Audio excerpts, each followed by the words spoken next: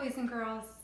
I'm here at my dining room table with a lot of stuff. And that's because we are going to start chapter 11 for math. In chapter 11, we're going to talk about 3D shapes. I'm going to go over what those are, and I'm going to talk about all this stuff that's on my table. So let's take a look. Here are the 3D shapes we are going to be looking at in this chapter. One of the main goals we have is to be able to identify the 3D shape and know its name. So we're going to go through them and look at them today. So this one right here is called a cylinder. Here's the word cylinder. I'm going to zoom in on this one. Okay, so cylinder starts with a soft C, and you see it has the ER in it. Okay, cylinder. A cylinder has rounded sides and a flat top that makes the shape of a circle. So that is a cylinder. The next shape we're going to look at is a sphere.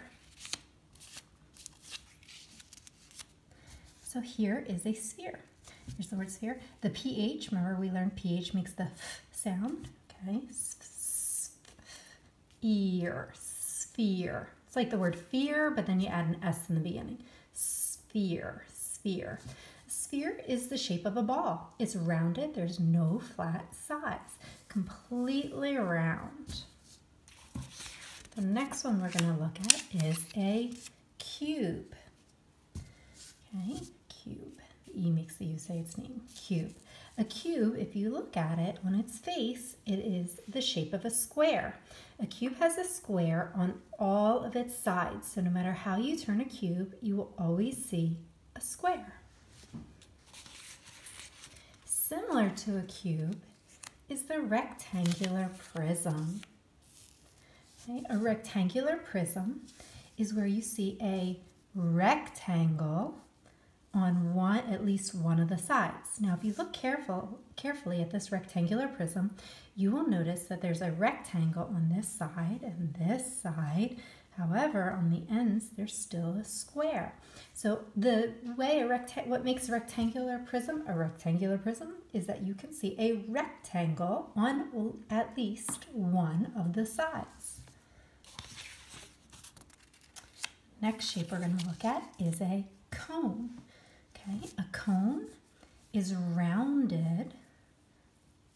Okay, it's very rounded. It has a circle shape at the bottom. Its flat face is a circle shape, and it comes to a point at the top. That's a cone.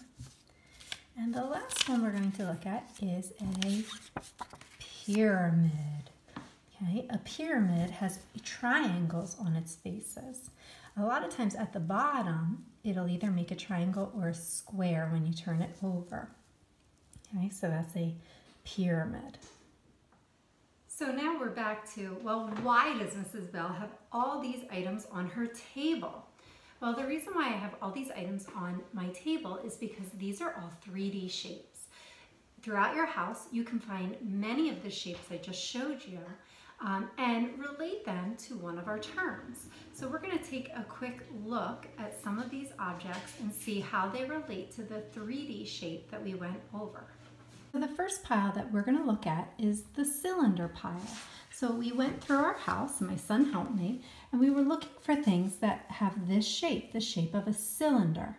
That means they're going to be round on the sides and flat on the top and flat on the bottom. So let's see what we found. So I have my cinnamon seasoning. It is round on the sides. See, you can even roll. And when you look at the top, it's got a circle shape and a flat circle shape on the bottom. That's a cylinder. We found chapstick, same thing, circle shape, flat on the top, round on the sides, flat bottom. A can, okay, same thing, look. Okay, can's a cylinder. And then, this was kind of creative. My son said my yoga mat is also the shape of a cylinder. It's round on the sides, and then when you look at the top, it has a flat circle shape, okay? So those are all objects that are cylinders, okay? The cylinder. Now we're going to take a look over here. These objects are spheres. Okay, remember sphere, like the word fear, sphere. Okay, I found a globe. Okay, completely round. The sphere is like a ball. An orange. Okay, oranges are completely round. There's no flat sides. Oh, I'm losing my orange. Okay, he found a little ping pong ball and a basketball. These are all spheres. They're completely round. They have no flat sides. Okay, that's what makes a sphere a sphere. Okay, over here, a rectangular prism. That means that at least one side is going to have a rectangle.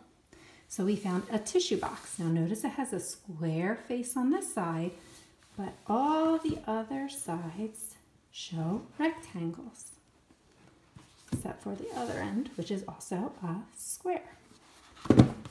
Then we have a box of cereal. Okay, flat faces, they're all flat on either side.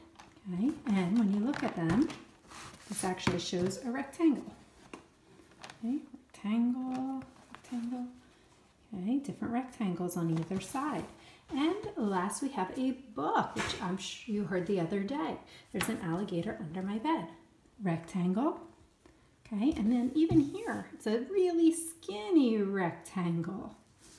Okay, see the skinny rectangle shapes? Okay, so these are all rectangular prisms. Remember, that means that they have flat sides and at least one of the faces are a rectangle. Okay, now we have cube. Okay, we have a dice. All of the sides are squares. Okay, that's what makes a cube a cube. All the sides are squares. This is a dice, just a different kind of dice. It was from a game we had downstairs. Then we have a Rubik's Cube. See all the square sides. And then we just found a box that says ink in it, and all the sides are squares. Okay, that's what makes a cube a cube. Okay, coming over here, we have cone. Okay, so remember, a cone usually comes to a point and has a flat bottom and rounded sides, okay, that go in as you come up. So the things we found are a funnel. Okay, so let's see how it comes to a point, rounded sides, and then the flat bottom, which is a circle. Okay, this is like a squeaky toy. Okay, so it comes up to a point at the top.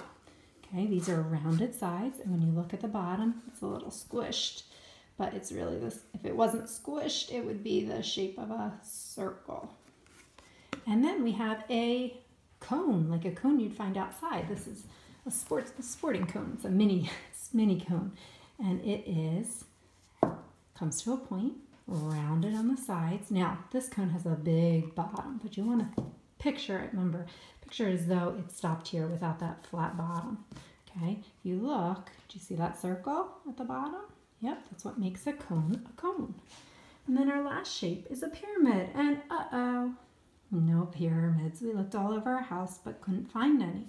Just remember, a pyramid, they're flat on all the sides. That's what's different between a pyramid and a cone. Pyramids are completely flat-sided, and it makes a triangle on most of the sides. However, the bottom sometimes is a square. Okay, so no pyramids in our house. So now that we looked at all the shapes on my table, I encourage you to go through your house and see what kind of shapes can you find in your house. Believe it or not, you'll be surprised at how many you can find. Over the next couple of days, you're going to see a lot of videos. There will be things on Think Central, but I really want you to be able to learn the names of the shapes and be able to identify them.